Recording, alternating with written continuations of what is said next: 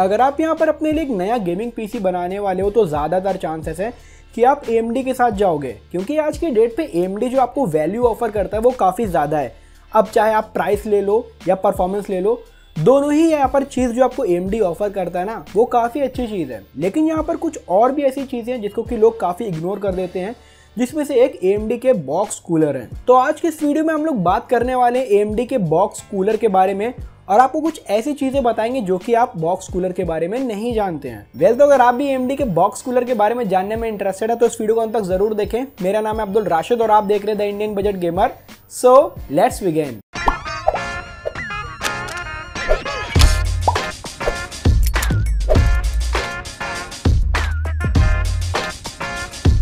अगर आप यहाँ पर राइजन सीरीज के कोई भी प्रोसेसर लेते हो ना, तो वहाँ पर बॉक्स में आपको उसके हिसाब से कूलर भी देखने को मिल जाता है। फॉर एग्जांपल अगर आप एक लो एंड प्रोसेसर लेते हो जैसे कि राइजन 3, तो उसके लिहाज से आपको एक कूलर मिल जाता है। और वही दूसरी तरफ अगर आप एक हाई एंड प्रोसेसर लेते हो जैसे कि राइजन 9 या राइजन 7, तो वहाँ पर आपको उस प्रोसेसर के हिसाब से एक हैवी कूलर देखने को मिल जाता है। तो यहाँ पर आपको कोई अलग से स्पेंड नहीं करना पड़ता है कूलिंग के लिए।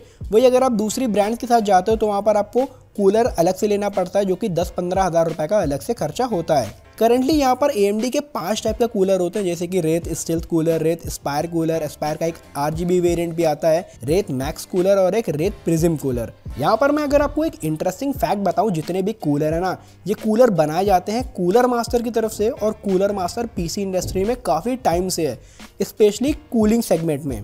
तो जितने भी कूलर यहाँ पर आपको देखने को मिलते हैं वो प्रोसेसर के हिसाब से बिल्कुल परफेक्ट तरीके से बनाए गए हैं, ताकि वो उनको प्रॉपर कूलिंग प्रोवाइड कर सके। और यहाँ पर आप लोग XFR के बारे में तो ऑलरेडी जानते ही होंगे, एक्सटेंडेड फ्रीक्वेंसी रेंज। मतलब कि जब आप CPU हैवी टास्क करते हो AMD प्लेटफॉर्म पे, तो प्रोसेसर ऑटोमेटिकली ओवरक्लॉक हो जाता है, ताकि आपको थोड़ा सा बेटर परफॉर्मेंस मिल सके। और प्रोसेसर ऑटोमेटिकली ओवरक्लॉक तभी ज़्यादा होता है जब उसे कूलिंग सफिशिएंट मिलती है। और सफिशिएंट कूलिंग के लिए AMD के जो बॉक्स्ड कूलर होते हैं, मैं मानता हूँ वो मोर देन इनफ होते हैं। और वही अगर आप थोड़ा सा हायर एंड मॉडल्स के साथ जाते हो जैसे कि स्पायर मैक्स या प्रिज्म, तो वहाँ पर आपको RGB फ्लेवर भी देखने को मिल जाता है, जो कि मेजॉरिटी ऑफ द मदरबोर्ड को out of the box support करता है। नाउ भी यहाँ पर बात कर लेते हैं कूलर्स के बारे में। रेत स्टील्स जो कूलर है वो आपको मिल जाता है AMD के थोड़े से बजट सेगमेंट के प्रोसेसर्स के साथ, जैसे कि राइजन 3 या बेसिक वाला राइजन 5 के साथ। ये कूलर के बारे में अगर मैं आपको बताऊं, ये कूलर जो है स्टिल काफ़ी सफिशिएंट है कूलिंग के लिए। वही अगर बात करें रेत एस्पायर के बारे में, तो ये थोड़ा सा अपग्रेडेड वर्जन है स्टील का। यहाँ पर आप देख सकते हो कूलर थोड़ा हैवी है। यहाँ पर जो एल्यूमिनियम का यूज़ किया गया है वो थोड़ा ज़्यादा अगर आप कंपेयर करते हो स्टील से।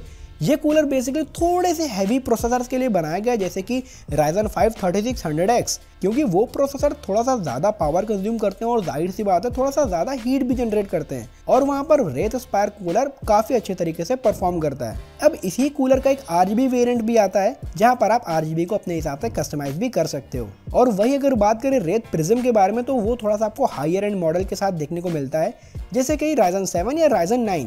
ये कूलर जो है वो एक हैवी प्रोसेसर्स के लिए बिल्कुल परफेक्ट ऑप्शन रहेगा।